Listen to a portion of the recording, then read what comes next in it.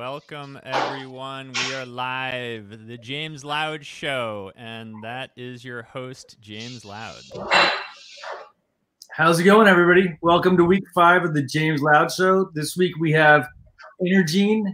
NRGene is a company based out of Israel that works in the world with genomics, plant genomics, animal genomics, and Oori here from NRGene. Do you want to tell us a little bit about your company?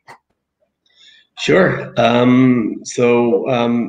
We're not doing that much animals or humans anymore.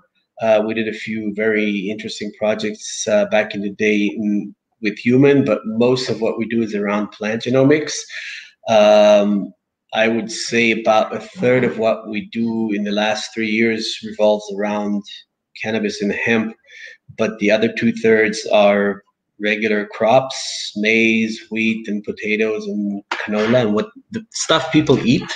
This is what got me into the whole, I started working with Canadian companies and around Canadian crops. So sooner or later, we realized that Canadian crops means cannabis at some point. So that's how I got into the field of cannabis genomics. Fantastic. So, as far as with NRGene, how has COVID affected you guys?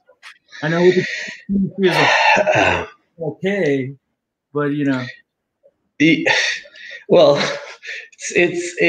affected the world dramatically of how people do business.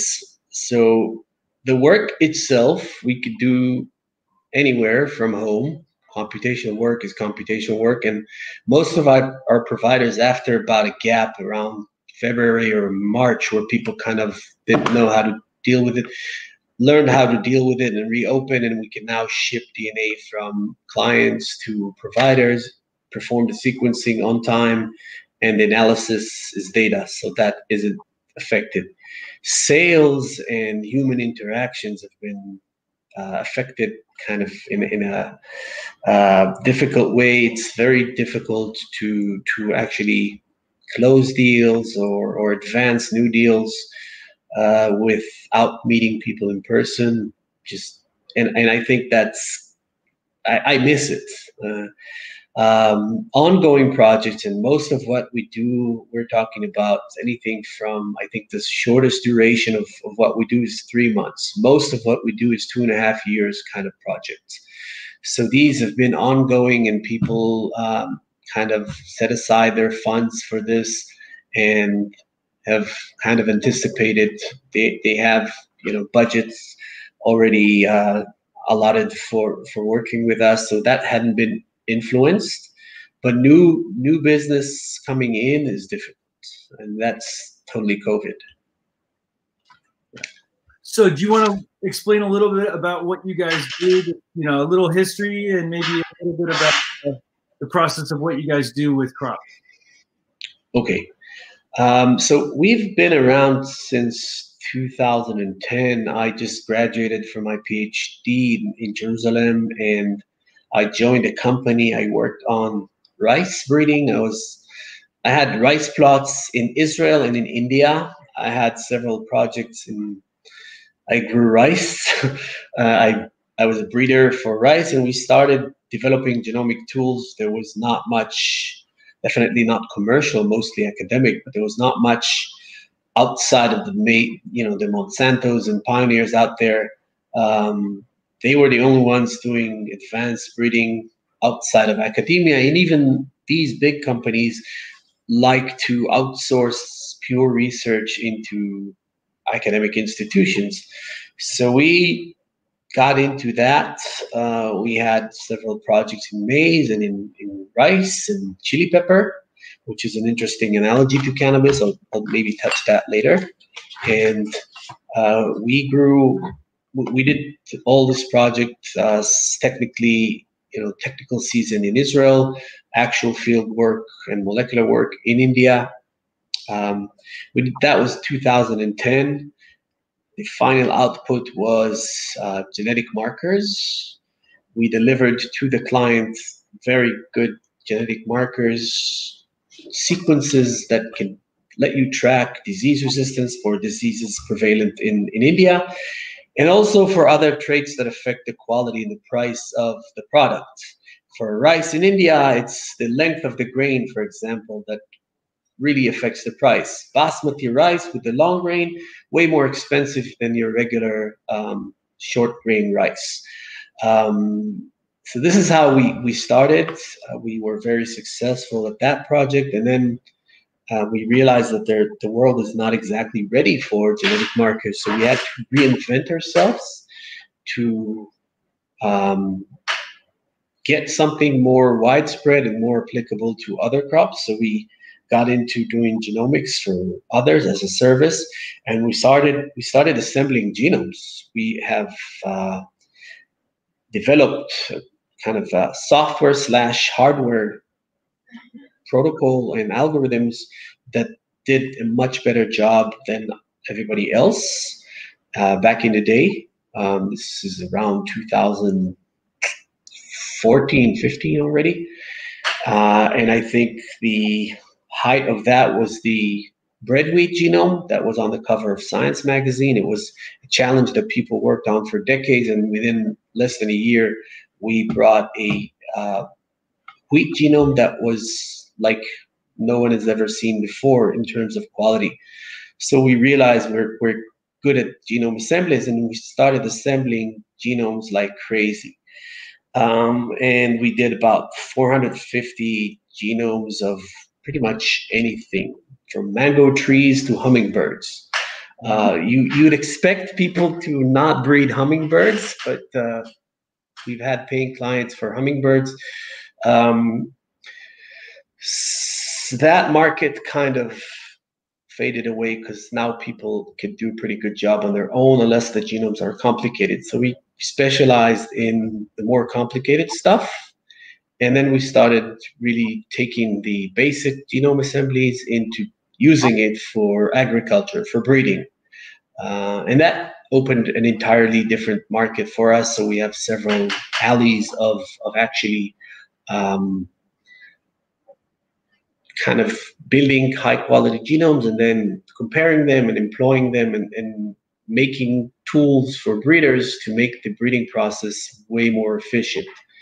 In some cases, you're talking about reducing the breeding time from 7, 8, 9 years to 2 or 3.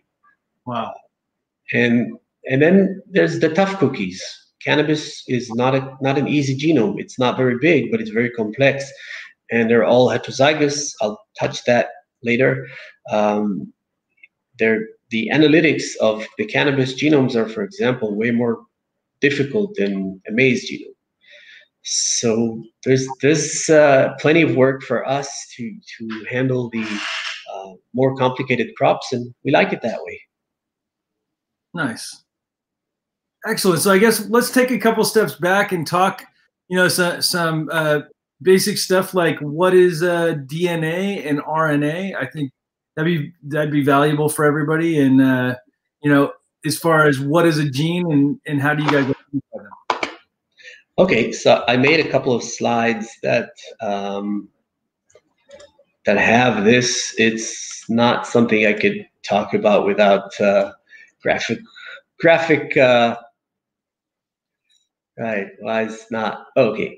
Do you guys see my screen? Yes. Excellent. Yeah, a couple of words I should probably say that about our company, that we are based out of Israel. We work with, we have a large team now also in North America, mostly Canada and well, some in the US, some in Canada. But we're not a cannabis company. We don't breed for ourselves. We work for others. We do the analytics for others. So we're kind of a hired gun. And we get asked about this a lot. So I have the slide kind of ready. Like, do you use my DNA? Do you take my DNA? So no, we take clients' data and DNA, we analyze it, we deliver it, and then it's deleted off our servers. We don't use it. Very important for me to emphasize that point. Okay, so I made a couple of slides about the basic architecture of plants. I know not everybody in the audience is a plant breeder or a plant botanist or formal education in that. Some people could probably teach me a lot about cannabis that I don't know.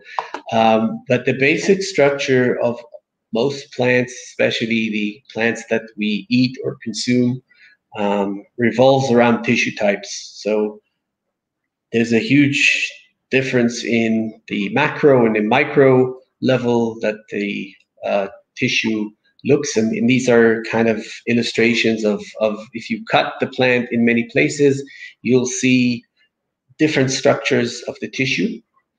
And this is important for what we're going to do later. And obviously the flower has a totally different structure than the root or the stem or the leaves. There are common features, but the basic unit of all living plants is the cell. So I won't go into the terminology around cannabis flowers. I just want to go directly into cells. You asked about DNA and genes. So the basic unit of all tissues are cells. Within the cell, there's the nucleus, lots of other organelles, but we're not touching that today. Inside the nucleus, there's a chromosome, which really compacts and stores all the genetic information to make another one of these cells or tissue or another plant. And some specialized cells have the information or half the information to merge with another type and create a new combination and progeny, the germline. And the chromosomes contain the genetic information. So cannabis would have 10 chromosomes or 9 chromosomes and 1 sex chromosomes, double of each. It's a diploid plant. So the chromosome is a really super dense, super compacted string of DNA. The genetic material is really DNA. And that is super compacted on 3 levels of twirling and curling around histones, kind of twisted and twirling. I think there's in each cell about a few yards of DNA if you pull them at once as one string. But basically the genome, the entire genome is one string of these this molecule. It's one straight line of molecules consisting of 4 basic units. These are the bases or base pairs. And this is the genetic code. So each 3 code for something. And then there are other features of the arrangement of the genome that may not code, but actually regulate. So the basic concept is that there's genetic string, one giant string of information. Only a small portion of it actually codes. Most of it is either used for regulatory purposes or spacing, but mostly regulatory elements. And then once you have the DNA sequence, some of it, very small part of it, not necessarily one straight line, sometimes it's truncated, gives another way to regulate it. And some of the codes, some of the sequence there is what's called a coding sequence. And some of the coding sequence is what's called a gene. So a gene is your basic coding unit that can move around from generation to generation and usually has a function, either to build some sort of backbone in the plant or in the living organism, or actually to regulate. So once you have DNA and within the DNA coding sequences or genes, there's an activity, complex activity called transcription, meaning you take the genes and you need messengers to actually carry them out. So those are RNA, and they are regulatory features. They do a lot of other things, but mostly what they do is transfer the signal from the code, from the blueprint, to the actual construction site with the, construction site analogy. So once the RNA is created, and there are many ways to code, to regulate, to stop, to enhance, and to change the performance of this process. This is why one set of coding sequence with not that many genes can create an entire creature. And plants have a magnificent feature of actually generating an entire plant from any type of cell. You could move for almost any type of cell. You could grow plants in tissue culture, and you could actually do cloning. If you take a human finger that happened to be severed away, you can't put it in a medium and it will grow the entire human again. This is because the process goes through a lot of steps of regulation, and once you pass certain gates or certain gatekeepers, you can't go back.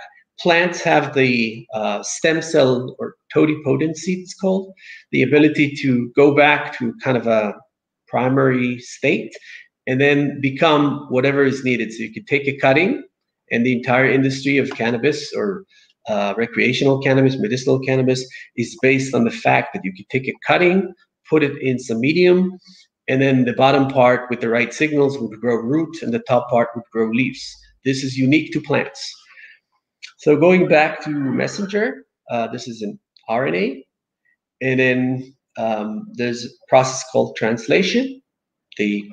Some of the RNA actually have a purpose. They code for proteins, and translation is the process of taking the information on the RNA and building amino acids and protein on top of that to create proteins, and that's called the workforce. These make up the actual cell and enzymes that make processes. So in some cases, the processes are essential for maintenance of the cell. In some cases, these proteins are enzymes that make interesting compounds. I guess a lot of the people in the crowd are interested in how enzymes make terpenes and cannabinoids. So that's one particular focus group of proteins that are called enzymes and have a specific task or multiple tasks. That's kind of, this is kind of the overview of what is DNA. And I have another slide that has kind of terminology that we need to bring everybody to kind of the same page on terminology. Inbred lines and homozygous or heterozygous lines. So this is an example from maize.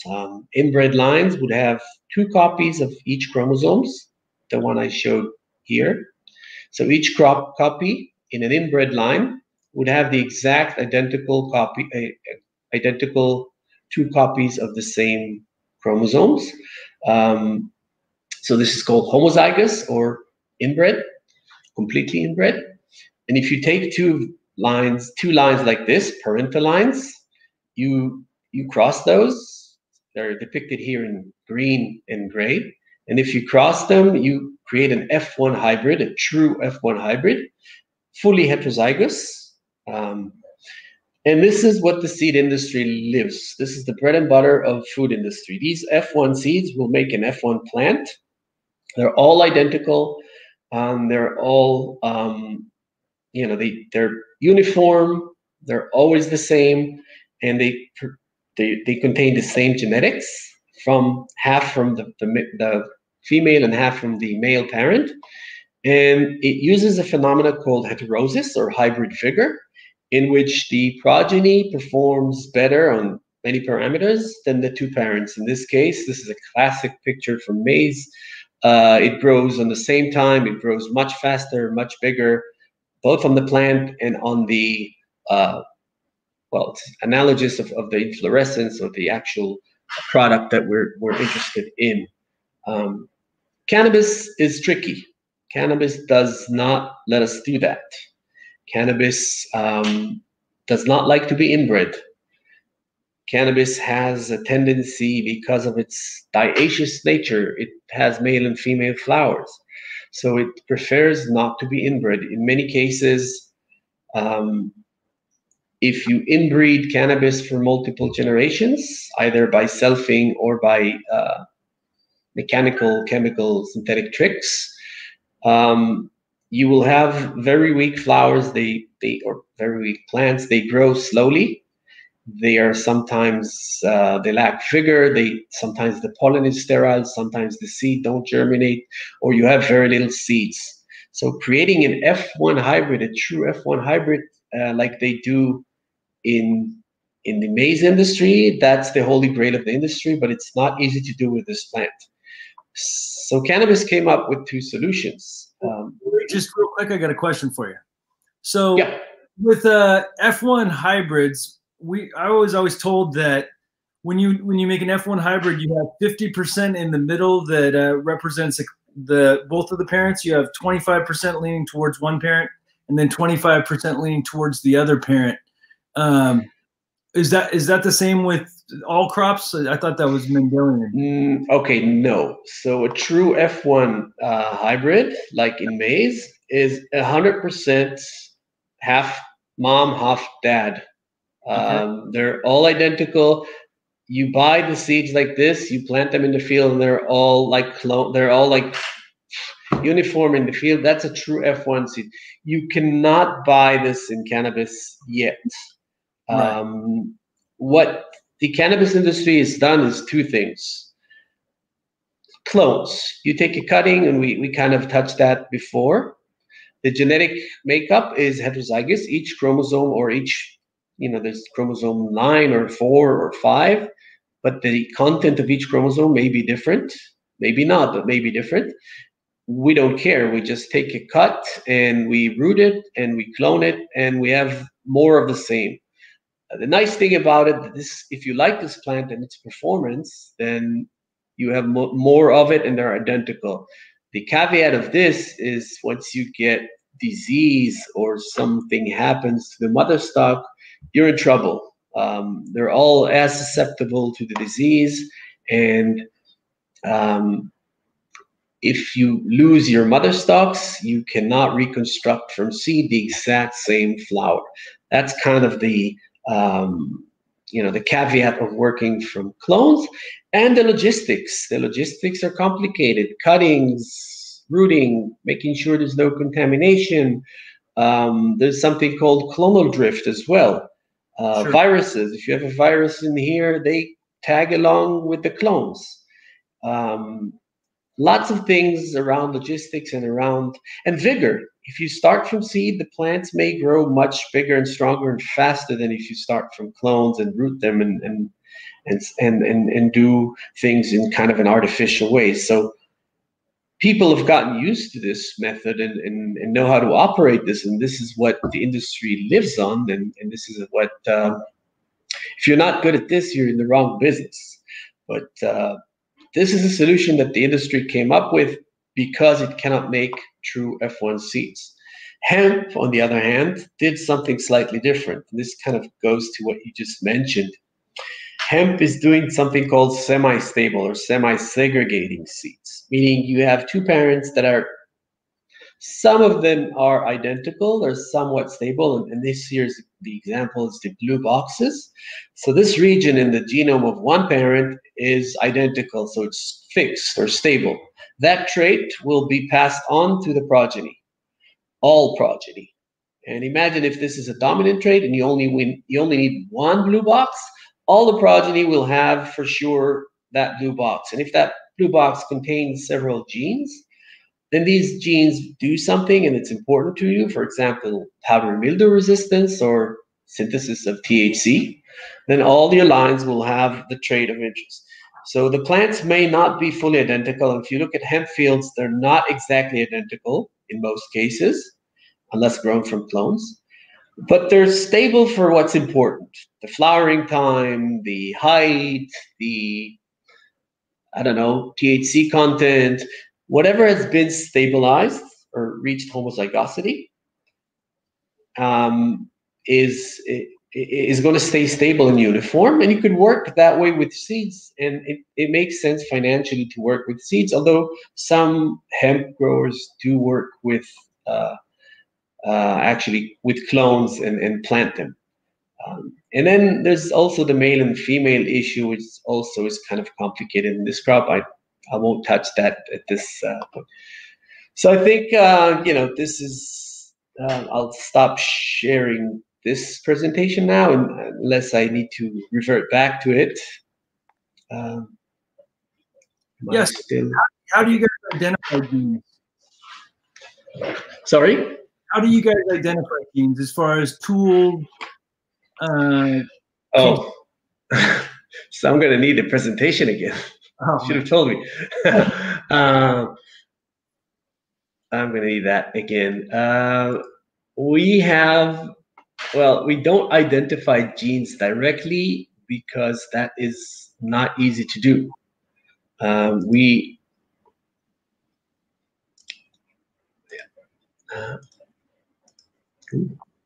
Sorry.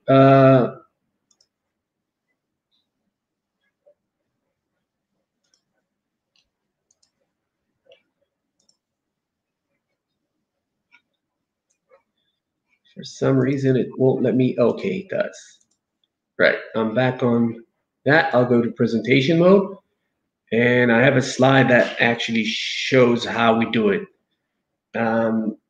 So first of all, we need to select good founders based on genetic distances. This is one thing we do.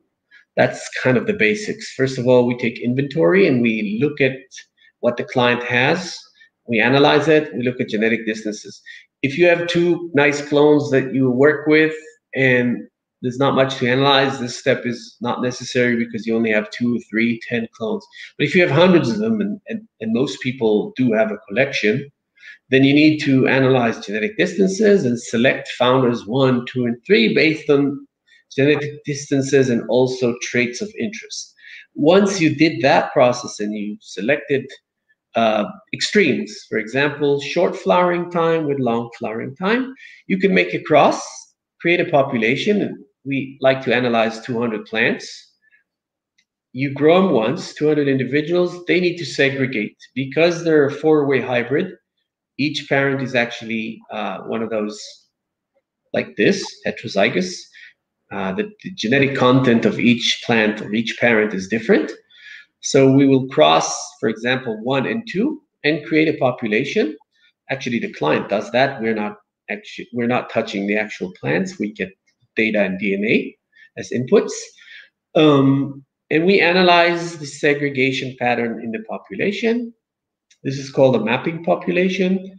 And we do what's called a QTL mapping. So imagine you crossed a short duration plant with a long duration plant, blue and green.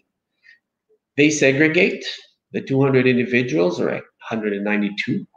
They segregate, and in each area of the genome, there's a combination of the potential genetic makeup of the parents. They're called haplotypes, actually. And we can map each one of these blocks and associate them with the phenotypes, meaning, in this case, flowering time. So what we need as input is DNA from the 2 parents, DNA from the population, and then data on the actual performance of one cycle of those 200 individuals. And we will do this mapping, and we will associate a region in chromosomes, in a certain chromosome, with the trait. So once we did that, for example, in order to have whatever phenotype this, long duration flowering, you need to have the dark green version. So we now have a region that we defined that has a dark green version. Now, you asked, how do we find a gene? So now we could zoom into, because we analyze the genome, we could zoom into that region. First thing we could do is generate genetic markers. If you want to transfer or to make sure that you have the dark green version, look at this sequence. This is all you need to do. You don't care what it does. You don't care. All you need to do is to distinguish who has this sequence. What it does, that's a separate question. Now, once you define a region, you could zoom in at higher resolution and then find your candidate genes. So this region might contain more than one region. It could contain 10, it could contain 5, it could contain 100. So you need to zoom in and then employ other tools. This is a more complicated task. It could be done. And there are other more complicated ways and more expensive ways to look at multiple. Once you have a region of interest, you could compare multiple genomes or multiple types of cannabis and on the same region, see what they have. It kind of may give you a clue onto what are the candidate genes. So once you have candidate genes, you need to do several things. You could clone them and express them in other organisms. You could do a test cross and make sure that if the gene passed and the phenotype also passed, things like that, to verify that your candidate gene is actually what you've been looking for. We could do that for anything that segregates. If the trait is measurable and it segregates in the population, any trait of interest is something we could look at. For example, people ask for powdery mildew resistance. If you have two lines that one is resistant, one is susceptible, we analyze the parents, we analyze, the client makes the cross, we analyze the segregating population, and we find regions of interest that may have the genes, and we definitely make the markers regardless of knowledge of the genes to track the disease resistance region. Those are called QTLs, quantitative trait loci, meaning it's a region in the genome responsible for the trait, either quantitatively or single gene, but you don't know that yet. You only need to do successful breeding. You only need to be able to track that region, and that is done by the genetic markers. So I don't have information yet on which genes actually do this. I just have a practical way to follow them around and move them from plant to plant. So any trait that segregates, like bud structure, like agricultural performance traits, flowering time, branching, if it's measurable and segregates, we can map it. We can identify a region that's associated and make sure you have the good version or the positive allele. Nice. Then there's, I'll finish this. People are always after yield increase. So yield is not exactly one trait. Yield is a mixture of multiple traits. So you need to break it down to bud structure times, I don't know, leaf density, things like that. Each trait is mapped on it separately, and the combination leads to yield increase. Same goes for cannabinoid profile and unique terpene profile. So I actually have a question about that, because you guys work typically with genotypes, right? As far as we can talk a little bit about genotypes, phenotypes, and chemotypes. You know, because genotypes are one thing that's a constant. Phenotype and chemotype are impacted by environment and nutrition. So how does that work with you guys? Okay. We need to see, this is a good example that I have here. It's awesome. This is something called blood phenotype or blood drive. It's pretty rare. It comes from Hawaii. This is a segregating F1 population, like the population I showed here or here. This is the actual pictures of the blood phenotype. So the sap on the flowers is blood red. Now, this is interesting because, I mean, it's cool. It gets pretty high sales. People like to use it in Halloween, pretty close. But the main interesting feature about this is that people who actually consume the flower of the ones that are red report numbing of the face and the arms and legs, peripheral nerves. So super important for medicinal cannabis and research onto trait. Having something that affects the facial nerves only, or not only, but mostly, is something really sought after by the pharma industry. So we have a project with an academic research and a client who owns this to, and he took these pictures and let me show them. So we're doing this type of trait mapping project on this population, and the phenotype has to show. The phenotype is the actual trait that you're measuring. If you can't measure it and there's no phenotype, or it's dependent on something, then I can't do the mapping. In this case, this trait shows up when the temperature starts to rise. I mean, if I chopped up a bunch of branches, I don't know, like 2 months into the grow, I wouldn't see anything. They all look like this. The red color starts developing only when the temperatures rise. This is like a greenhouse grow. And so this is the classic interaction between genotype and environment. The genes exist in these, the red ones, they all contain the machinery to make the red sap.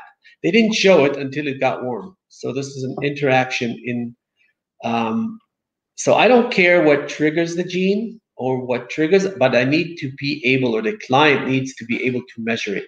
So if this was a terpene, and if the temperature is cold and your variety that's supposed to smell like bananas doesn't smell like bananas, and you want to map the genes or the regions that are responsible for the banana smell, and it doesn't happen, then I can't map it. Or if it happens not uniformly in the greenhouse, where you have a colder place and the plants there don't express the banana smell, or if you can't measure it because it's kind of a sensory feeling, right? You don't have an HPLC to measure the banana.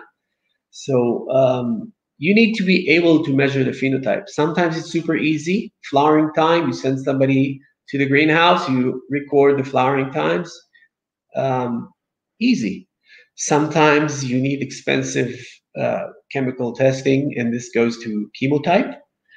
Chemotype, if I had to define it, is the difference between the chemical profile of the tissue you're exploring, mostly flowers, and sometimes you can smell it or taste it or measure it in TLC or something fairly simple. Sometimes you need expensive analytics to actually detect it. I have some examples of that. If you have time for that, I might show them later. But I need good measurements that could be trusted and reproducible. Somebody tells me this smells a bit like strawberry, but I can't really put a quantification on the strawberry smell. I don't know what I'm looking for. I can't map the trait. Yeah, this is the next step, right? So in this case, what we did with the red stuff, we did dot plots, and we quantified the red dots by computerized vision.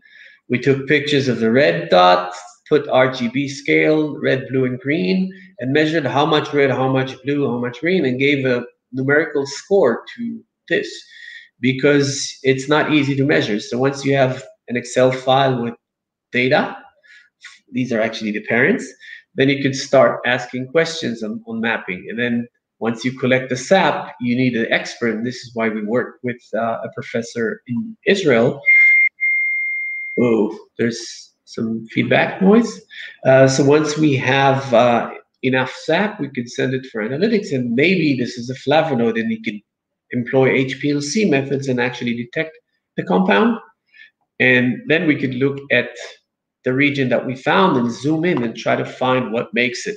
So it's kind of a process. There's a very hardcore academic-like or high input research, but there's also practical stuff. If we make genetic markers, those are easy to do. Anybody can send to a genotyping lab and get an answer back, like keep plants 13, 54, and 16. And you don't need much. You don't need the fancy analytics if you're not doing that kind of research. So, and how big is the progeny you guys would work with on a project like your typical projects? Okay, so this type of analysis, we analyze 200 individuals. So one of the key features of the way we work is that you don't need much space. The first cycle is the only one where you fully grow the plants. So you do need to fully grow 200 individuals. And if you need to make copies of them, then you also need to clone them and keep duplicates. But we only need the DNA of 200 individuals and the phenotype data for that population. And once we come up with the genetic markers, we do the analysis and come up with the genetic markers, then you can screen thousands of plants. You don't fully grow them. You use very little space. You grow them in trays. screen the little seedlings, and whatever doesn't have the right kind of genotype that you're after, you discard it and you keep only the plants you need, and almost zero space. I mean, it's a bit, there's still labor involved. You need to send samples, you need to take leaves and send them to be genotyped, but it's much easier and much cheaper to do. Okay, that's. Let me just get a glass of water.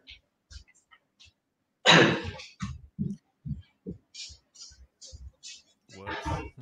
So we got the tons of questions, but I've been holding them. So everybody who's watching, just kind of keep them on standby, because at some point we will get to your questions. But I love just let's go deep and dork out. I want to, James. I'm sure you got an expert in front of you. Pepper him with the questions you want to ask. Oh yeah, well yeah. So Oori, how do viruses affect genomics sequence data? Oh wow, that's an excellent question. So viruses are, well, plant viruses. I won't relate to COVID. I hate it. ruined my life. So viruses in the plant world there's several kinds. There's viruses and something called viroids, which are virus-like. They don't all behave in the same manner. There's some viruses that actually integrate into the genome, and some viruses that are just present in the cell. And then there's some viruses that are RNA viruses and replicate, and that's what they do. And then there's some viruses that are DNA, and in some cases they can integrate and affect the genome, not necessarily in a bad way. Not easy to detect. You first have to isolate a virus and know its sequence, and then somebody has to develop an assay to detect the virus. Once you've isolated it and have the genetic sequence, it's easy to develop an assay, and the assay would be very cheap. And you could screen, it would be something like this: a genetic sequence that is unique to the virus, very sensitive. You screen the leaves of your samples, and if it's present, you know you have a contamination, and you should probably do something about it. If you're working with clones and you found the contamination in your mother stock, you're in trouble. In some cases, you could go through tissue cultures, and there are actually several good labs that provide this kind of indexing service, and they run the plant through tissue culture and have it reconstructed afterwards. Usually the virus, you make sure that the plants you reconstructed haven't got the virus. One of the risks of this is that you'll lose the clone, that the reconstructed plant after tissue culture comes out not identical to the original clone. With like clonal variation? Somoclonal or other types of things. We kind of briefly touched that when we talked, I think, last week. Sometimes the somoclonal variation is not there. You do the full genome sequence on the clone, and on the original plant they're identical. Yet they don't have the same phenotype. They don't perform the same. Why? Because the tissue culture stage shut down entire pathways. Tissue culture tends to do that. This relates to epigenetics and gene regulation. Sometimes, for example, with flavonoids, a good example because I have it right in front of me, you take the tobacco plant, you grow it, and it makes flavonoids, characteristics of tobacco, and then you pass it through tissue culture. You may end up with a clone that does not produce flavonoids or produce only half the pathway of flavonoids. It shut the whole pathway down. Why? We're not exactly sure. Nobody's really exactly sure, but it's just so genetically, nothing changed. but the gene expression pattern changes. So you will not be able to produce in that plant that same amount of flavonoids. Maybe in some cases, you won't be able to produce flavonoids at all. And the plant would, in theory, be genetically identical. So something in the regulatory mechanisms beyond DNA changes and shuts down pathways. But this is why you work in replicates, in multiple duplicates, when you send something to be cleaned in tissue culture. And cannabis is not the only industry that uses tissue culture. It's a good way to cryoprotect and preserve your clone, by the way. And if you go through cleaning and then you reconstruct and have multiple plants that are clones that have been cleaned up, and then one of them performs just as good as the original, then you're successful and you cleaned it up, you cryopreserve it, and you also keep cloning as you used to. So it's a bit of a risk, but usually it's successful. And if you have the virus, like the hops latent virus that's been plaguing the country for the last time, or at least the Western coast, and there are some other viruses. There was some, I forget the name of it, that was identified by Israeli researchers. So I read about it. Not very common in the US, but I think in Canada they actually are starting to suffer from that. They grow indoor a lot. They're very susceptible to transfer of viruses because they work with clones and it's indoor. And if there's something, an insect or a vector that carries the virus, somehow manages to go into the grow rooms or propagation rooms, it could be like wildfire. And that it's there and it causes damage. Sometimes the virus is there, it's latent, it doesn't do much. If the plant is well, it's in the genome, it hops in. This is how evolution happens. One of the mechanisms that evolution happens, viruses hop and integrate into regions in the genome, and sometimes they shut down genes or create overexpression of certain genes, and you have an interesting phenotype. There's some cases in other crops where virus lands into a gene or the genome before a gene, and it has a regulatory element that's very strong, and it creates huge expression of that gene. And if that gene meant something to you because you're a human being and you consume the plant, then you have a mutant, you have a new variety that is actually superior. So it's not necessarily a bad thing. Hops latent virus is terrible. Yeah. So with HPLV, if we found a variety that was resistant to it, or it carried it but it didn't express, that's something that you could help identify, and we could breed if they're resistant to that, resistant cultivars. We would have to devise, and this is part of what we do. I sit with the clients. I understand what they have in terms of germplasm. I understand what the need is. I understand what the capability and budget and patience, because some people want results fast within 6 months, and they're not aware of the length that this takes. So sometimes they got all the above, but they won't go into a project that lasts 9 months or so. So I need to understand, where people have a need, that they have all the parameters to go into a project like this. But technically, if there's the right conditions and we figure out, we can devise some sort of a program involving multiple tools, not necessarily in-house. You could outsource stuff and, plan a project to map resistance genes or QTLs, or actually find, identify a virus, things like that. Some things are not our expertise.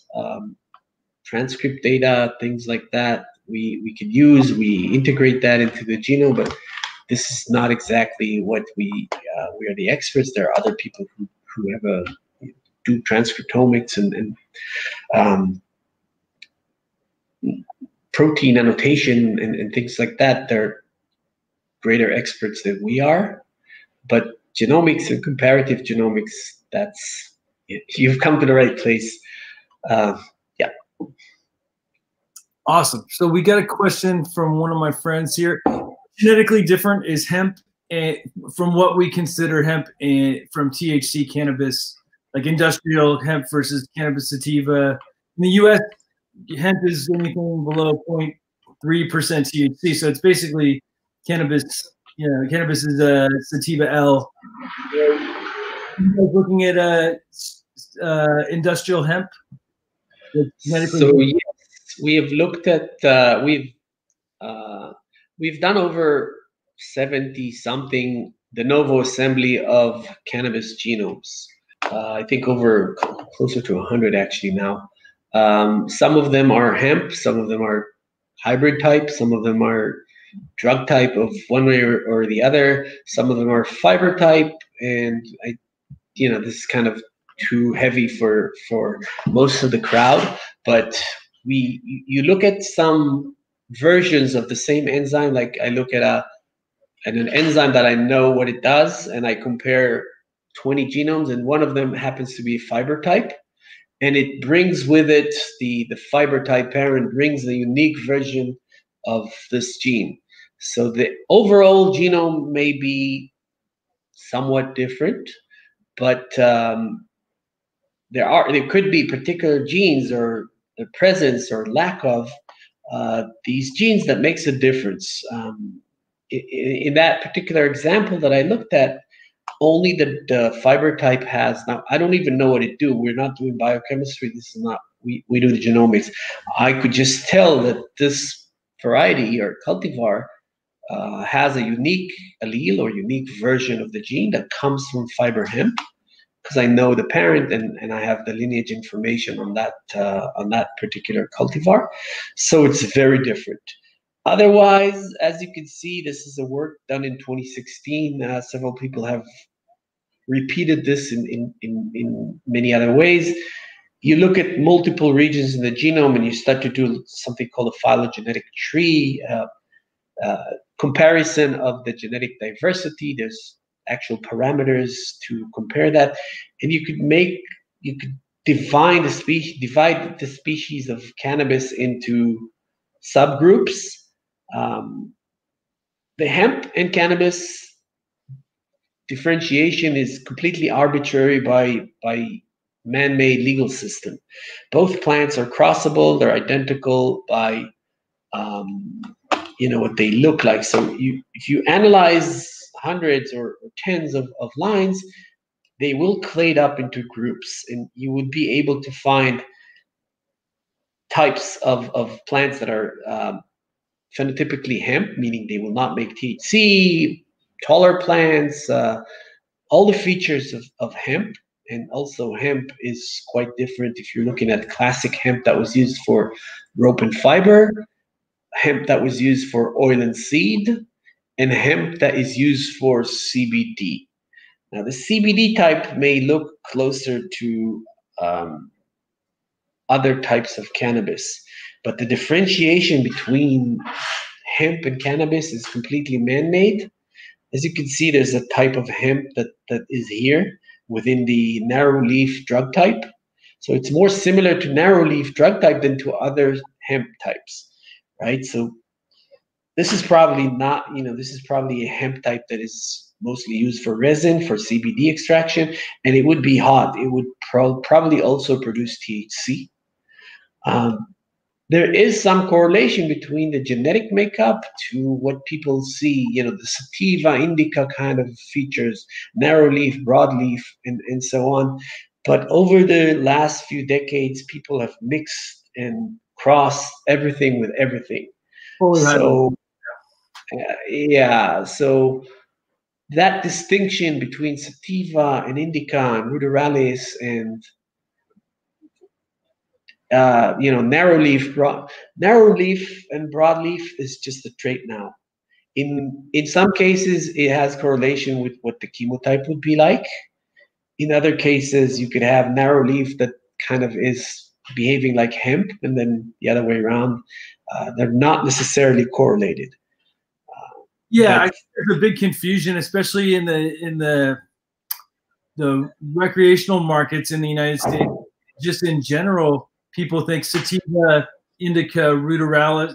Even the growers think ruderalis, but and then hybrids. But it's like pretty much everything is a hybrid, and there's lots of narrow leaf and wide leaf drug varietals that have the effect of the other. And I think there's you look at the genetics on that, and you'll see a lot of similarities, but not all wide leaf has sedative effects, and not all narrow leaf has euphoric, like a really strong caffeine-like effect. Yeah, absolutely. There's no. There are specific genes and enzymes that are responsible for the compounds made in the trichome, and they make the chemotype of the plant. So it could look like a hemp plant on the morphology, but if the genes that the plant has and that are expressed in the trichomes, if you have a certain terpene synthase and it's expressed in the trichome, you would have a terpene not characteristic of hemp. And if that terpene has a sedative effect, I think it's myrcene that has the sedative effect, and you consume the extract of that flower any way you do that, it will kind of make you sleepy and drowsy and kind of relax. So it may look from the outside like something like one kind, and then chemically the chemotype would be completely different. And in some cases, you could genetically determine that before. In most cases, it's just too complex to have an assay beforehand and say and predict, oh, this plant would be this sedative, or we're not there yet in cannabis because the amount of terpenes and the enzymes that make them is very, very large and very, very diverse. So we can't just look at the genetics of the plant now and predict, oh, this one would be sedative, or would make a lot of beta-caryophyllene, or would make ocimene. Right. We cannot do that yet. And also the terpenes are environmentally affected. Right. So that makes it even more difficult to predict. Yeah, and part of the challenge, I think, is also the human body. The interaction is so unique, individual, that one person may get a effect and the other person may have appetite suppression or a different effect from it. So we're still in the process of figuring all this stuff out. There are quite a few researchers on the academic side and companies that offer some sort of testing to kind of evaluate the genetics of the individual, the human. And they say, okay, if you have this kind of metabolism, that kind of metabolism, then you will respond to this type of cannabis and that type of cannabis in certain ways. It's a beginning. Once they collect a lot of data, it will mean something. Currently, most of them are at the stage of actually collecting that data. We're talking big data, as big data could get, a lot of information with a lot of subjective, unmeasurable stuff. It makes you dizzy, it makes you drowsy. How drowsy? How dizzy? Can you measure that? You can't. So the data is fuzzy. So it's not an easy task, but we're, the more data we're collecting, and this is super important, the more chance we have of actually predicting stuff and trying to, say, okay, if you need to you have sleep disorders, you need varieties with a lot of myrcene. So we don't exactly know how much myrcene, and we don't exactly know what other things would be there, but we can say that this would have a lot of myrcene. It would help you sleep better. Right. So we're getting there. Slowly. Not specifically NRGene. I mean, science in general, research. Yeah. So, what are some of the new, the things you guys discovered that you can share with us as far as markers? Okay. So, as I mentioned, we are a hired gun. we work for others on the research side, so we can't share the information that we find for others. I did show a couple of. I'll show you something interesting. We have compared about 50 genomes of cannabis and hemp, and don't be intimidated by the.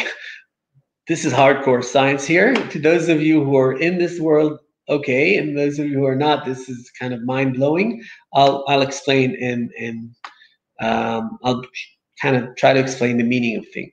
So we've mentioned protein earlier, and the proteins are the actual machinery that makes the chemicals that make the aroma, smell, taste of and psychological effects or psychoactive effects of this plant. So I'm talking about terpenes in this demonstration. You could look at the TPSs, terpene syntases. There are hundreds of them in cannabis. Some of them make one product, some of them make multiple products, some of them are dependent on certain factors to make one product or the other. Some information we know, some information is still in basic research. So this group of terpene syntases have been crystallized, and this is one of the ways to study protein.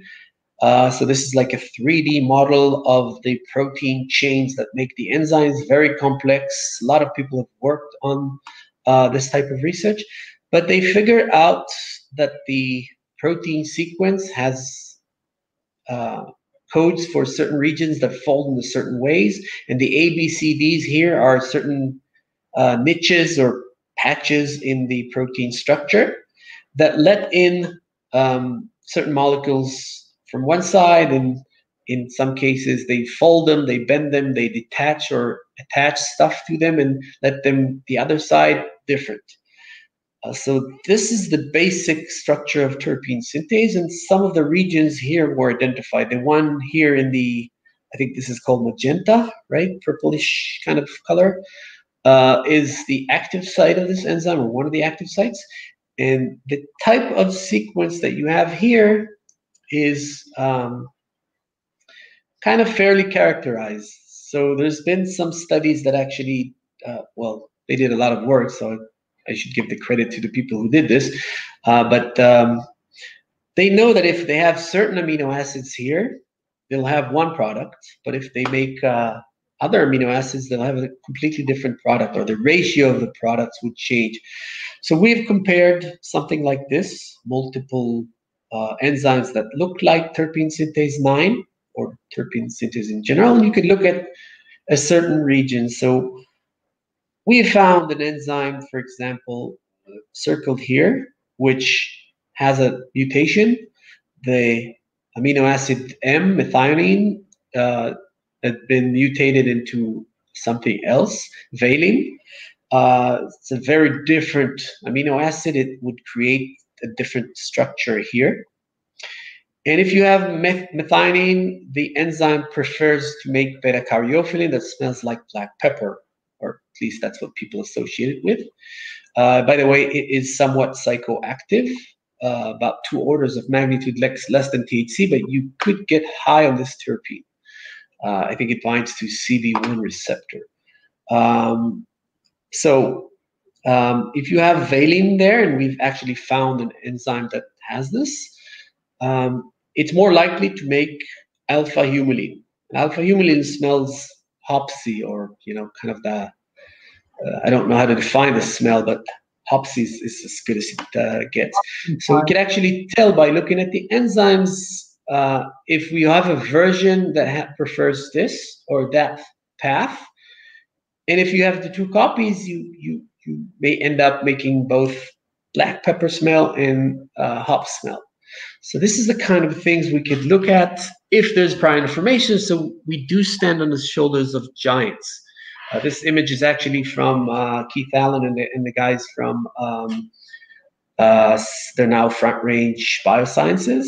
They published this, so they did that part of the work, not related to us. We just looked at we just knew where to look. So if there's prior information and people publish stuff, we could look at interesting regions and then find interesting features. if we need to discover things from scratch, then it's a more difficult case. So powdery mildew plant earlier this year, I believe somebody made an announcement at the big thing in San Diego that they'd identified markers for powdery mildew. Have you guys identified, or if you can talk about it, identified? I cannot comment on that. I could comment on the publication that was released at PAG. Yeah. They found a set of genes in a region that's associated in one type of genomes. They also looked at other genomes, but there's variation. And then the pathogen that they looked at, powdery mildew, is not one pathogen. Powdery mildew is at least 3 types of fungi, either together or separately. Some argue it's 2, some argue it's 3, but at least 2 are there. So, and each one of these fungi are not exactly identical. So once you have resistance to powdery mildew, it's not necessarily what's called a broad range resistance. It's the fact that you have powdery mildew resistance, and that work actually is very nice work, and I'm not belittling that work at all. I mean, I'm just saying it has its limitation. It means that you could actually have a region to look at, for example, right now, but also powdery mildew resistance needs to be tested on site. If you have a type of pathogen that bugs you in your facility, and you have one variety that's resistant, you should find the resistance at your local site. The fact that somebody discovered type of resistance doesn't mean that you could use that resistance on your pathogens. Maybe yes, but not necessarily. You'd have to test this. And then also, in many cases, powdery mildew resistance is not one gene. It's probably a combination of several genes, or region that contains several genes. So first of all, you need to genetically transfer that by crossing into your germplasm and track the back crossing in the genetics through the crossing process. You need good genetic markers associated with the actual trait. And again, you need to be able to make sure that it works well in your facility and with your pathogens. So if you imagine if you have the published essay and you generate a marker, or they release a marker, and you need the germplasm, you need the donor of the trait, and you need to be able to cross that, and it's going to be a few months of testing before you can even start to understand whether it's relevant for your germplasm. So it's kind of a big effort to do on there's a big risk involved, and the actual marker may not be indicative of resistance relevant to your germplasm. We do things a bit differently. We map the resistance coming from the client site on site. I don't have a germplasm. I don't have resistance plants. The client has to come up with one plant that's resistant, one plant that's susceptible, and we do the mapping. And then you know that whatever attacks your crop is what we're mapping resistance to that. And I don't have a claim. It's not going to be my marker. It's going to be the client's marker. They could do with it whatever they want, breed with it in-house, license it, sell it, or so on. But I know for a fact that if the project goes through, in the end, the client will have a resistant crop. And in many cases, genetic markers or even genes, known genes, are not useful. You could see that in the tomato industries. Tomato mosaic virus. There's at least 6 markers for genes that confer resistance to the virus. In many cases, you move from country to country or even regions in the country, and tomato virus 5 marker doesn't mean anything. Your entire crop will be susceptible, right? So there's a great value in actually finding and mapping resistance to your pathovars. In some cases, there are lucky mechanisms or people who find certain resistance mechanisms that have a broad sense, especially if it's a mechanical resistance, like if the plant has a mechanical trait that, for example, very dense hairs on the leaf, and the pathogen for some reason can't adhere to the actual leaf, it cannot penetrate, then the plant becomes resistant, not by some molecular mechanism, but some mechanical mechanism. And these things happen. And usually if you have that, that's kind of a broad resistance mechanism. We work with one of our clients that they claim to have super broad resistance in a hemp type plant to botrytis, powdery mildew, and I think also fusarium, which is an unrelated disease altogether, but they claim that this variety doesn't catch anything, it just grows out. But they grow in a certain type of climate, very dry. What happens when you move that plant to, I don't know, Kentucky or Louisiana, or places where the climate is hot and humid? I don't know if it will be resistance. So we take a different approach. Awesome.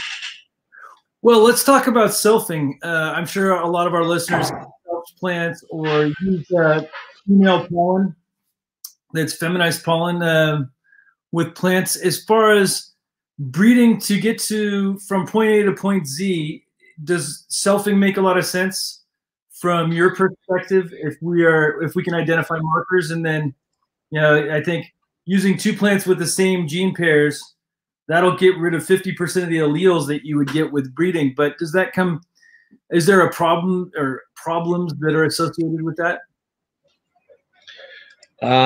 So first of all, the way we map trait, we don't need that. We don't need inbreeding. We analyze, that's kind of the shortcut we made. We just analyze a 4-way hybrid. So people tell me sometimes, like, wait, I need to wait a few months till I get another cycle going. I'll inbreed my plant, then we'll make it. I don't need to wait for the inbreeding. It's a question of how many. When you're doing inbreeding, you're fixing some traits. Now, if it's a single gene or single locus or 2 areas in the genome that you need to fix by several cycles of selfing, you may end up with the traits fixed and with parental lines that are good for stabilization. And in some cases, you have a larger phenotype or larger effect of the phenotype when you have 2 copies of the same allele. If the trait is multi-loci or 3 and up, very difficult to do by selfing. And the risks of selfing is, people have been doing selfing for generations before they knew about genetics. They called it true breeding and true breed, but they did selfing. They fixed traits, or at least some of the traits, and they knew that it bred true. It had the same traits as the parents or one of the parents, right? And in practical, for practical use, in some cases it works. For more complex traits, it just not easy to do. And cannabis has really strong inbreeding depression. I've seen cases where plants that are self-3, S3, they barely make seeds and they grow super slow. Same, you see a clone of the original plant, and then S3 of the same plant, multiple S3s, and they are just like maybe 3 times slower to grow. So if you're a commercial breeder, you can't have that. I mean, it's not like you move from 60 to 62 days. You move from 60 to 120. If you had 3 or 2 crops indoors or whatever, you completely changed the way the plant behaves now. So some cases you got lucky, you self once, you self twice, and you fix the trait and you get what you want. And yeah, and the whole there's ways, traditional breeders that aren't using genomic tools use like parallel lines and back crossing for heterosis. And I think those are easy fixes. I think you guys have more of a long-term solution that's actually proven data. And I think one of the other problems with selfing is if you have undesirable recessive traits, it's real easy to have problems with those down the line. Recessive traits in cannabis are a problem anyway. I'm not saying you can't find the markers, but once you found a recessive trait and you need to fix, you're trying to make parents, not for clones. You need to fix both. You need to fix at least 3 copies of, or have an efficient way to screen, or maybe screen the seeds themselves, or the seedlings when you're already germinating them, to actually have recessive traits. So autoflower is your classic example. People are doing this. People are having maybe 50% autoflowers. In some cases, they have fully autoflower seeds. So they have done something like this. Autoflower is actually it's an interesting case because it's not exactly. Most autoflowers that I know of are there are several alleles out there that people use. They probably all come from northern varieties. There's a myth that they all come from northern skies, from ruderalis cross. I don't buy it, but let's go with that. Autoflowers are usually compound heterozygote. Compound homozygous plant, meaning you have 2 copies that make the trait you want, but they're not identical. And that would be a recessive. You'd still have to have 2 copies of that trait in your parents. So there are ways to work around this. Manipulation of sex conversion to one of the parents, things like that, and you are able to produce seeds that would have autoflower trait, 100% autoflower trait. In some cases, well, I'll just say that in general, recessive traits are more difficult to handle in all crops. But there are ways to do this, even in cannabis. The fact that you have male and female flowers makes it more complicated, but also make the fact that you can do sex conversions kind of give you a tool that doesn't exist in other crops. So cannabis has been bred clandestinely by people who are expert breeders with practical tools, and they got pretty far ahead. They got to where we are now, and this is fantastic. But at some point, you kind of reach a limitation, and you need genetic markers. It makes things easier. You could do back crosses. You could screen progeny. And then you could start stabilizing certain parents and certain traits, even if they are recessive. The more complex it is, the more you need genetic markers. I think in cannabis, there's quite a few low-hanging fruits that still need to be done. Some of them can be done by conventional breeding. Some of them should be done by molecular tools, just because it's faster and more efficient. But I would say first, let's go for the low-hanging fruits. Once those are done, you start climbing and pyramiding and stacking multiple traits. I could name a few examples of these, but some things that are also, people get creative on polyploidy and on other tools that are, I wouldn't say simple, but don't require molecular tools. You could generate seedless hemp with tetraploids and diploids, and you make stable triploids, and there's companies that have already achieved this. And this is not using molecular tools. This is using chemistry, and they may use some molecular tools to actually isolate the right types of tetraploids and triploids, but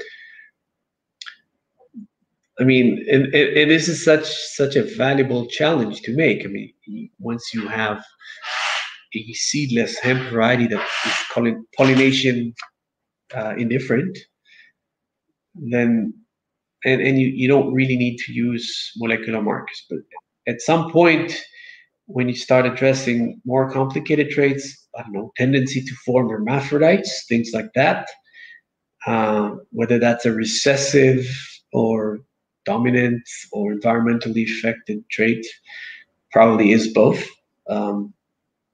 You have to use molecular tools, otherwise you'll never be able to, unless you're extremely super lucky. That happens too. Yeah, I think that was actually going to be my next question, was on intersexual traits, hermaphrodism, and how that can be bred out using tools. Is that something you guys have worked on at all, or again?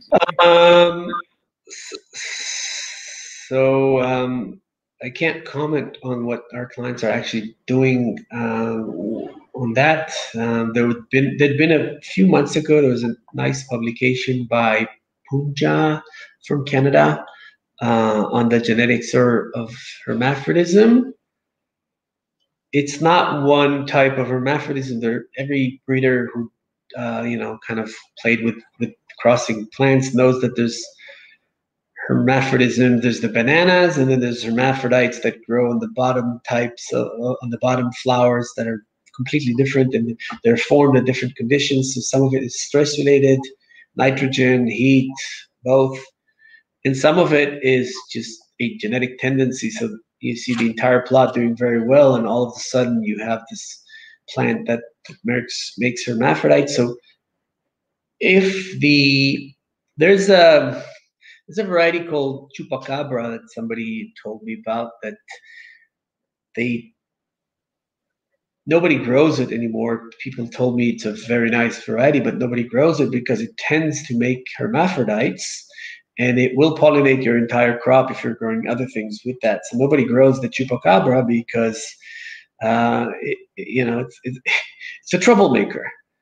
So if you take a chupacabra that always makes, it has a genetic tendency to do that, and you cross it with something that never makes hermaphrodites, and you could actually make a segregating population, then it's just another trait, like I showed earlier. I'll do trait mapping, I'll analyze the population, I'll zoom in on the region, and we may find a genetic marker, or at least some clue onto the mechanism of hermaphrodism of this type.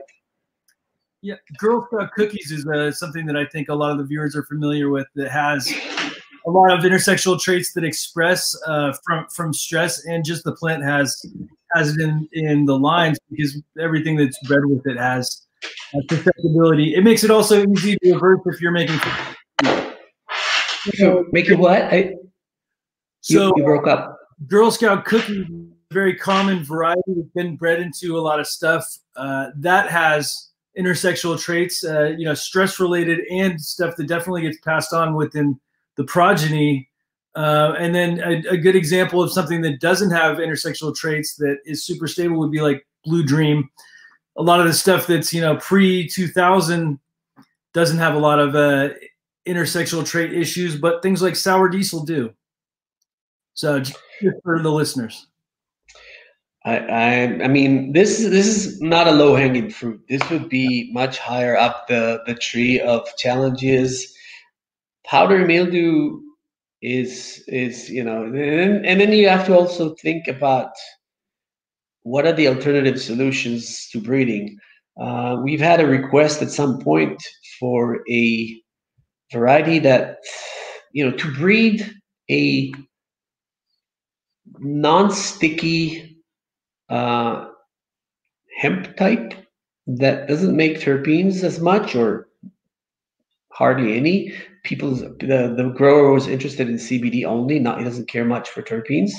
And he said that the terpenes are sticky, they jam my combine. And I was like,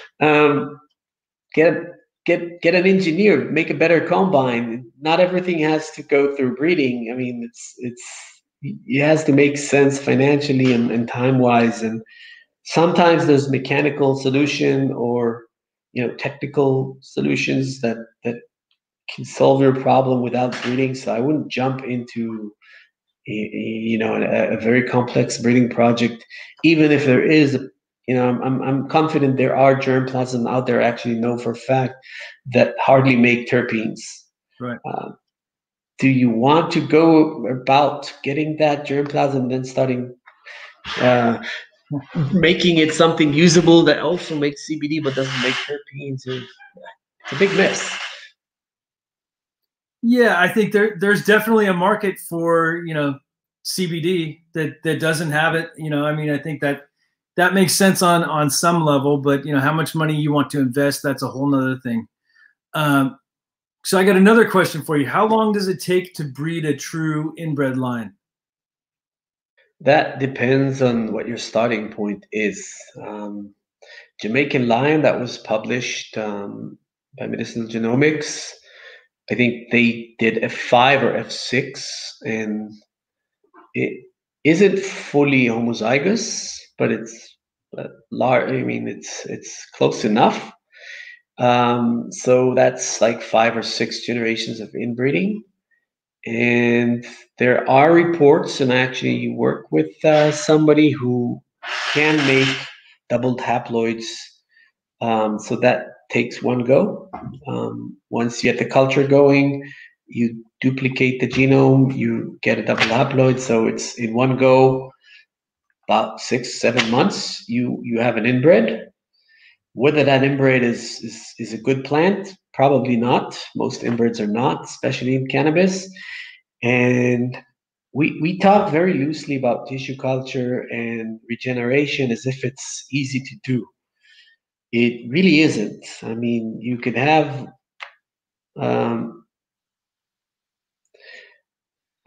I see the comments by people, so it's kind of distracting me. Sorry. Well, thank you, whoever it was. I appreciate the compliment. Anyway, tissue culture is an art on its own or science on its own. You have to have expertise. It's not it's not easy to have your backyard tissue culture workshop. But even if you are successful and you calibrate this for one plant and you try to reproduce the same protocol for other, cannabis is not an easy crop to work with. So you could go to tissue culture, and we're kind of touching on something else that I might want to mention. Gene editing and genetic modification of cannabis. So having tissue culture and success and a good protocol on one hand, whether you're going for doubled haploids or just regular tissue culture for, say, virus cleaning, not necessarily means that it will work for other. You got to maybe recalibrate your protocols for other varieties. So it's not trivial, and if you have a good lab that provides this service for you, and they're good. Stick to them. It's a precious skill. And I want to mention gene editing because I hear that gene editing is catching on mostly in Colorado, I guess. Yes, and I don't want to talk about labeling yes, no, do I support or not support? I'm actually a supporter of the technology, but some people are extremely passionate about not interfering with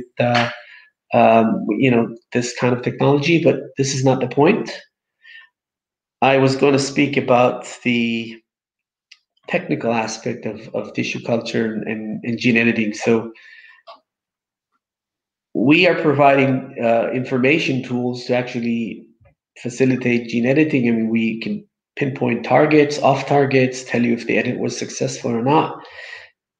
The fact that you're able to do gene editing, and I mentioned Colorado, is because people want to have hemp that is behaving like cannabis but doesn't make THC. And in theory, you would have to manipulate and knock out or change the enzyme that makes THC and keep only the one that makes CBD, or modify that enzyme that makes both into a preference for CBD.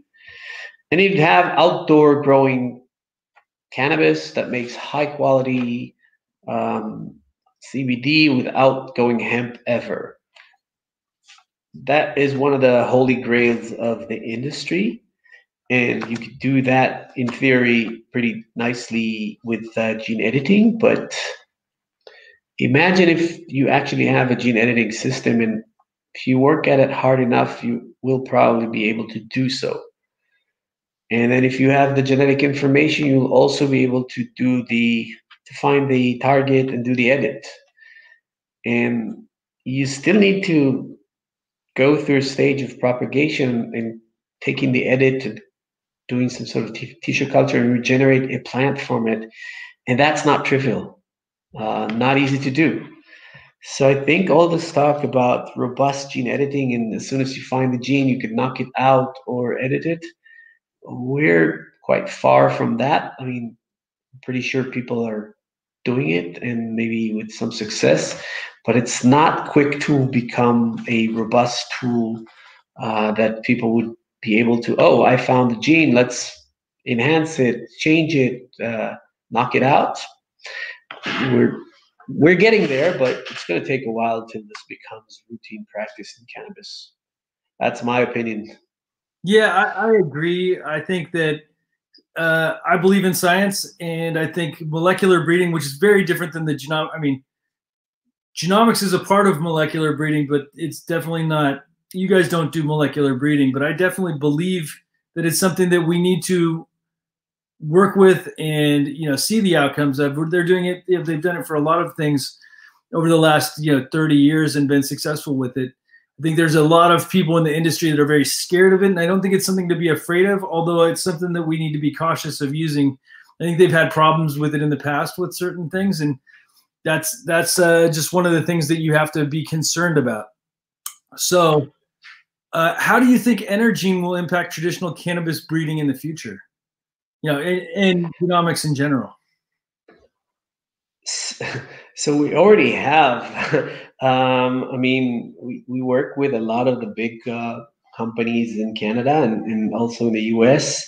We do the genomic analysis for them. They do the actual breeding. So as soon as these companies get to new varieties and cultivars, whether it's hemp or cannabis, we have our thumbprint on how they got there. Although, as I said, we don't. It's their data, it's their technology, it's their IP.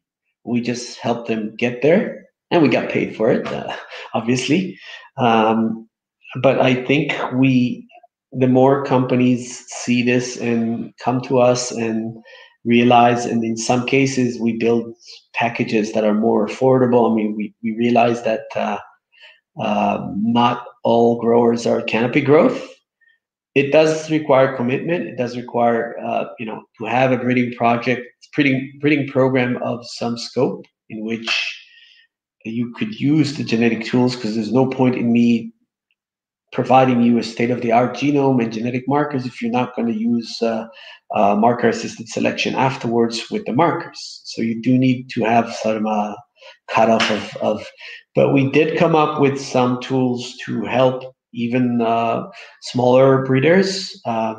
We made something called CanScan to pretty much genotype and make an inventory, just so people know what they have and they can manage their collection, their germplasm, and their production in a cost-effective way, not super expensive. As a first step, we made this so that people would, do this, see the value. It's not very profitable business, but we want that to be a gateway towards breeding, and the more people do breeding, the more business for us, and we see the impact. We are not a cannabis company. We work on other crops, so we don't have an actual plan to develop our own stuff, right? And so that's kind of so having a real impact on an industry with coming up with the killer cultivar, that's not happening from us directly. Will maybe come from one of our clients. But technology-wise, I think we've raised the bar, and I think a lot of the people who are doing large-scale breeding today, especially with hemp, are going to have to use some sort of genetic tools if they don't want to be left behind. I really respect conventional breeding, selecting, phenotyping, a good eye, and a good, you go in the field and you see within 100 or thousands of plants, that plant that is a mutant and it's interesting, and you go and pick it up. That kind of breeders are precious, and we don't intend to replace that. That's going to stay. But once you've found something and you want to use it as a donor of a trait, or make it as a backbone and introduce stuff, it's just genetics are here to genomic tools are here to stay and make things more efficient and faster. So I see a lot more people moving into our using our services or other companies or other tools in this field, and doing the same type of breeding. Excellent. Well, I think there's probably a ton of questions, Peter. Some of the questions. Good God. Let me just get some more water for a second. Yeah. All right. Yeah. So let me. So now ask your questions. People have been asking questions the whole time, and I've been like, please remember your questions. Okay, here's one from Trent. So how do other crops stabilize polyploidalism, and can it be done for cannabis? Good question. I kind of addressed that. There's anther culture, in which you have that's mostly done actually not for polyploidism. That's done mostly for reaching homozygosity first, but you could also use that for polyploidy. People use colchicine. Not sure I'm pronouncing it right in English. It's a chemical that interferes with the cell cycle at least once. The plant doesn't become toxic or anything, but the one cycle that you do it on, it causes an aberrant cycle of duplication. So sometimes some of the cells get stuck in a phase of, and you may have genome duplication. There are other ways to do this as well. I don't have time to go into the really cool methods of doing this, but that's kind of one way to achieve genome duplication. Stability is another issue. That's mostly done by trial and error. I mean, if you make a polyploid tetraploid and you cross it with diploid and get triploids, some of them will not be stable. So if you have a stable triploid, first of all, you can maintain it as a clone. And other crops do it like that. They have triploids that are stable, diploids that are regular stable and tetraploids that are stable, and they cross, and then like seedless watermelon are made that way. And the progeny are triploid. They cannot make seeds or viable seeds. They're seedless by definition. And that's routine production, and they've achieved that mostly by trial and error. I'm sure that in the early days of doing this, some of the lines would segregate and revert back to being diploids and create seeds. They take in pollen and create seeds. Interesting line that people are taking, that's done mostly in Canada, I guess. It's called polyembryony. You have sometimes in some varieties, in some cases of the seeds, there's a zygote, a sexual embryo, and then around it there are embryos that are actually clones of the female, of the mother. So you pretty much have that as an interesting tool to work with, and if you could manipulate that and employ chemical duplication on that as well, you could also reach stable different levels of ploidy. I have seen work by a scientist who had collected or taken cannabis plants to Chernobyl. I kid you not. They have. He's collected cannabis plants that grew in Chernobyl. He looks at mutations that are.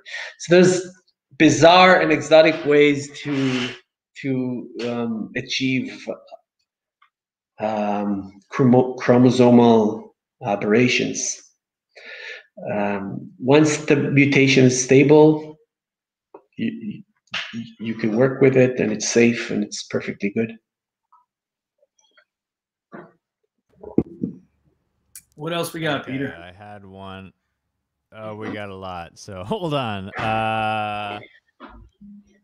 Good God. Okay, so here's. Can you talk about cannabis being adaptogenic? I'm not sure I'm familiar with that term. What you don't have the person.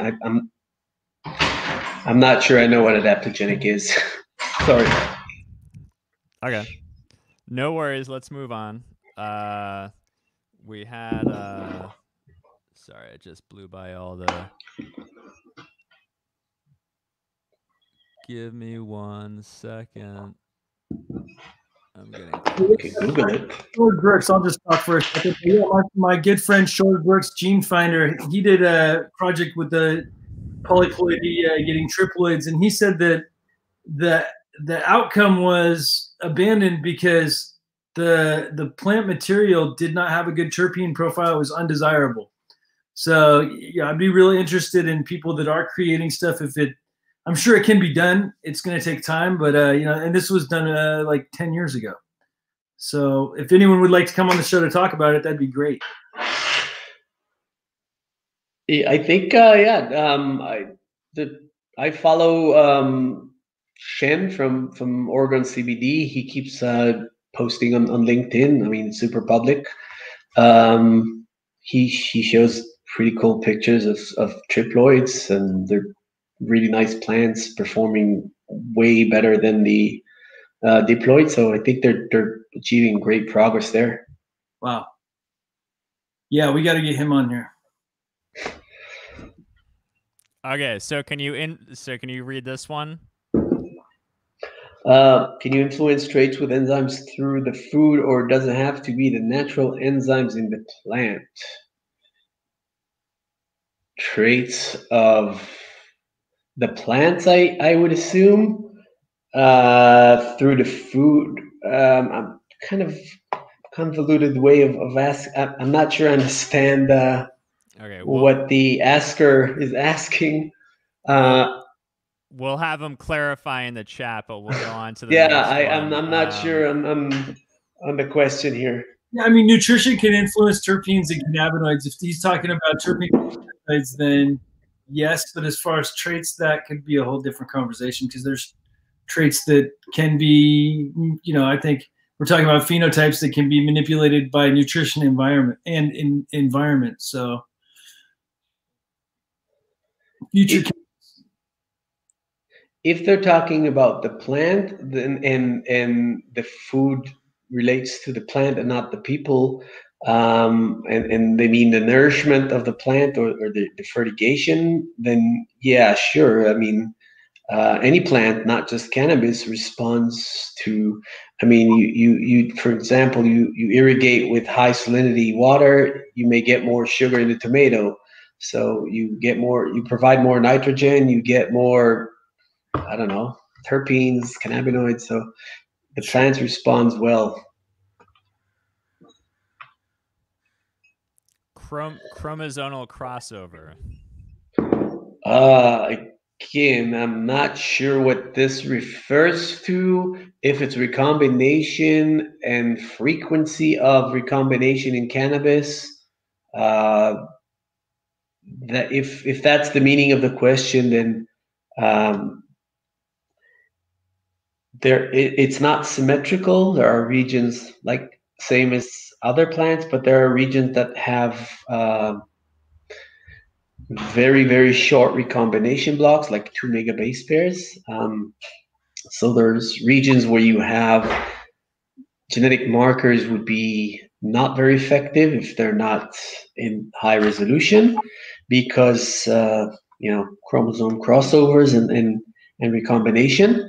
And then there are regions where they're called recombination deserts, where you hardly have recombination events, and it happens less frequent. And in many cases, interesting regions like cassettes of terpene synthase or cassettes of, we call them cassettes, but clusters of R genes or cannabinoid synthesis chunks of the genome tend to have a high recombination rate as far as we've seen so far. We didn't look at that many, not yet at least. I mean, we have some information on this, and we did look at some recombination events. We're actually analyzing several populations with recombination rate right now. I don't have a lot of data to kind of give a rule about it yet, but definitely there are regions that tend to cross over more than others. Okay, so someone asked just for clarification what you meant by molecular tools earlier. When did I say that? I CRISPR-Cas9. Oh, okay. These you use maybe. Okay, so we are a data company. We are generating molecular markers, meaning sequences of DNA that you can track by PCR-like assays or outside of the plant. We're not putting anything into the plant. We're providing information to track certain traits. And that's molecular tools in my book as well. You know, molecular tools is the ability to track markers, genetic markers. You're correct that molecular tools may refer to other things, also gene editing and CRISPR-Cas or recombinant DNA technology. People may use that. We are harvesting data, so we don't really, we're harvesting or generating and providing clients with insights and data to use. How they use it depends on the company. Some people would like to do gene editing, so they use our data to get high resolution genome information. Some people want to do classic breeding. They need genetic markers to cross and then select each progeny that has the right type of combination of genes that they want. We don't interfere with how the clients do their breeding. If they're using super advanced technology or using classical breeding, using marker assisted breeding, whatever. So I think this may have been the clarification from the earlier question. Oh, okay. That's a good question as well. If now that I understand it, in general, there's several ways to affect the terpene profile of a plant. Because it's not generated by one enzyme, it's generated by dozens of enzymes, and they're all not necessarily specific. Some of them are what's called promiscuous. They tend to make several products at several conditions. For example, if you have high light or high temperature, they'll make beta-caryophyllene. In other cases, it's cold. They'll make. They prefer to make same enzyme would prefer to make something else. So you can manipulate the terpene profile just by agricultural practices and fertilization, for example. And then to answer the second half of the question, can you make terpenes that are not, the enzyme is not in the DNA? The answer would probably be not. If there's an enzyme that makes some sort of a terpene that makes the smell of cherries or blueberries, not that I know which one it is, but assuming there is one, I think there's actually one for blueberry. If you don't have the right enzyme in the germplasm that you're breeding with, you just don't have the machinery. So that would be kind of actually an easier task to breed. A yes/no question, right? You could have introduced the enzyme that makes the smell of blueberries. How much of it is a different question, like whether it makes a lot of that blueberry smell or little. That would be a more difficult question to address, but yes/no, fairly easy to do by breeding.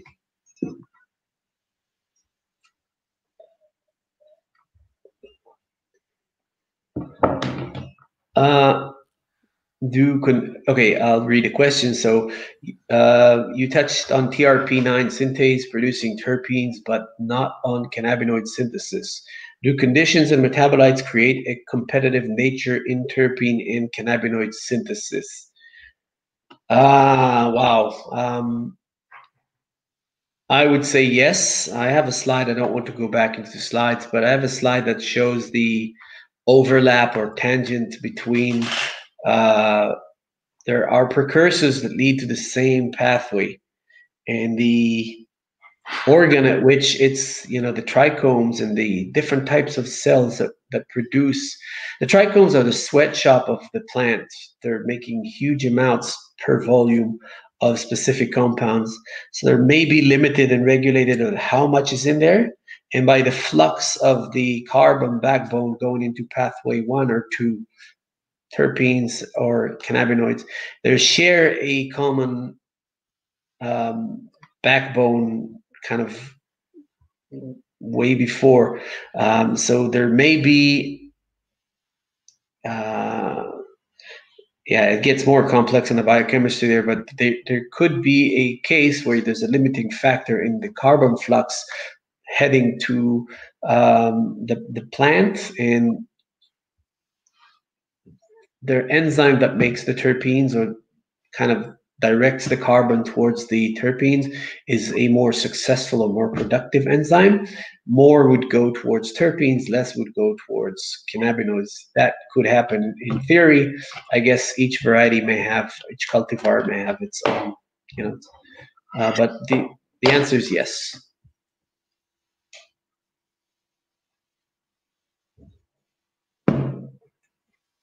We got any more questions, Peter?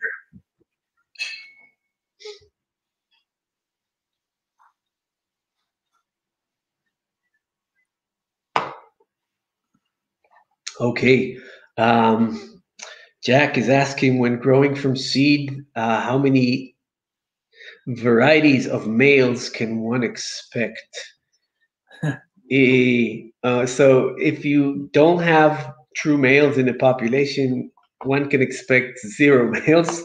In cannabis, you could actually have something called X males or converted males or pollen donor or whatever you want to call them. Only females in the system. and you've forced your female to make pollen, and you've crossed it, feminized seed, and you would not have males in the system. Zero. If you did have male pollen, the Y chromosome there came from a male, and maybe you'd have distribution ranging from 50% to lower frequencies of males. They would be, I have to think about this for a second. You may have several types of males. I don't know if you would actually be able to tell the difference, but genetically you could.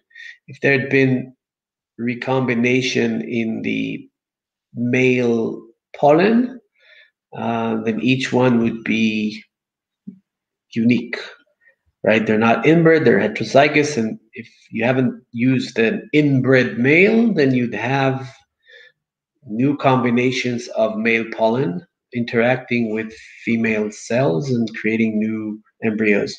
So you'd have, I can't tell you in what frequency, but you have multiple types, if any.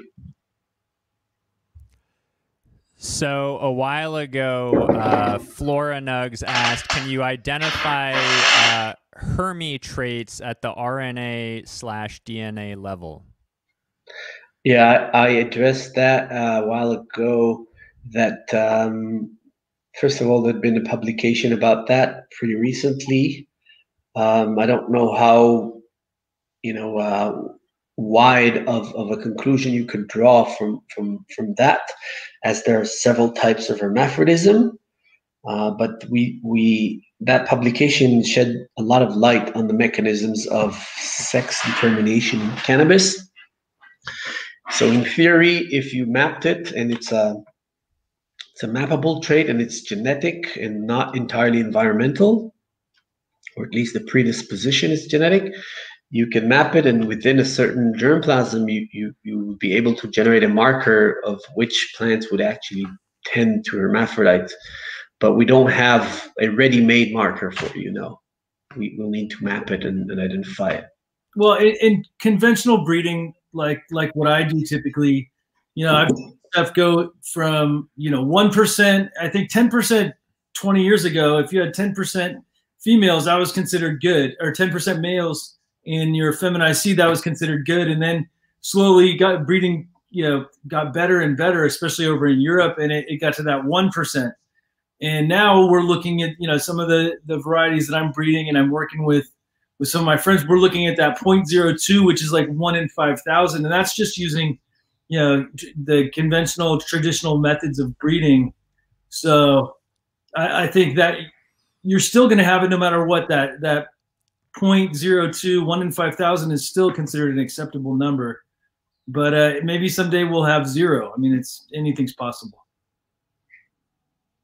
We have generated a genotyping set that for a particular genotype or germplasm that you work with, you could screen through, call out the males, and would have 0, like absolute 0. Just you would get rid of all the plants that have a Y chromosome.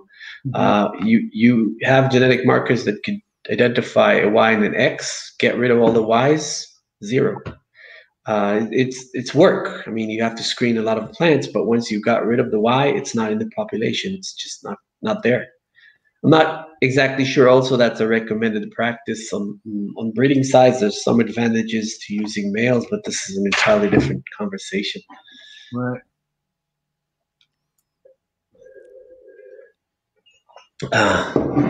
Wow. Minor cannabinoids to become the major cannabinoids. Oh, okay. Short answer, yes, not easy. And sorry, James, for cutting your face off. Okay. Yeah, so I think that's all the time we have for today. I really appreciate you coming on the show, Oori. Sure, enjoyed it. Yeah, it's usually I go to more, a lot of the conferences I talk at are very scientific. A lot of people who are not actually touching the plant, they're in the lab. So it's always, kind of nice to speak to people who are actually field or growing the plant or using the plant. Always fun. So I enjoyed it. Thank you so much for inviting me over. Yeah, I think people loved it. They were. I posted a comment a long time ago. Someone saying I'll probably need to watch this 3 or 4 times to soak it all up. So everyone appreciates your time. Yeah, thank you. And they can reach out to NRGene, send us on our website. There's webinars and explanations of what we do, how we do. Reach out, send questions, and they'll forward to me. What's the website? NRGene, sorry, NRGene.com. Yep. Like that? Yep. Excellent. All right. You got it. And the man emceeing the conversation is this guy. Yeah, thank you guys. Thanks everyone for watching. Next week we have Rick from Mosca Seeds, and we may have Eric from Dungeon Vault coming on the show to discuss regular breeding and seeds in the United States. So I hope you guys tune in. Thanks again. And James, what was the audience feedback if they knew anyone who was an expert in what topic?